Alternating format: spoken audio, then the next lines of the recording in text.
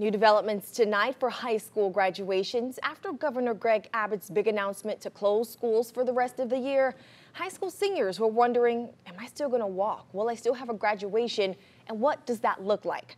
12 News reporter Kelsey Johnson made some calls to a few districts today to see what plans are in the works. Every school district I spoke with said they are planning to hold some type of graduation ceremony. Now, as far as what they're going to look like and when they're going to happen, that's going to depend on guidelines from the CDC, the governor, and TEA. As a high school senior, graduation is something many are excited about. But for 2020 seniors, this year's ceremonies have hit a roadblock.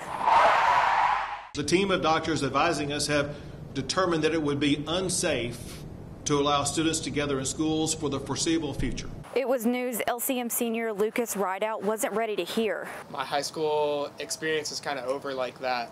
Lucas says he can handle the flexible learning and being away from his friends, but would still like to have a graduation ceremony. Anybody's high school career can be long and full of different trials that you have to face, and that ceremony symbolizes like the reward of going through all of that. I reached out to several school districts to see if they're making any plans. Vidor ISD still plans to hold its graduation ceremony on May 29th, but this could change. Newton ISD posted about its plans on Facebook. The district plans to hold its graduation ceremony on June 26th. Schools such as Silsbee haven't nailed down anything just yet. They're waiting to hear from their county leaders, the governor, and TEA.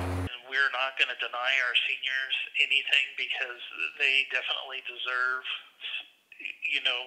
what's right for them. Even though this is not the end of his high school career he had planned, Lucas is keeping a glass half full attitude.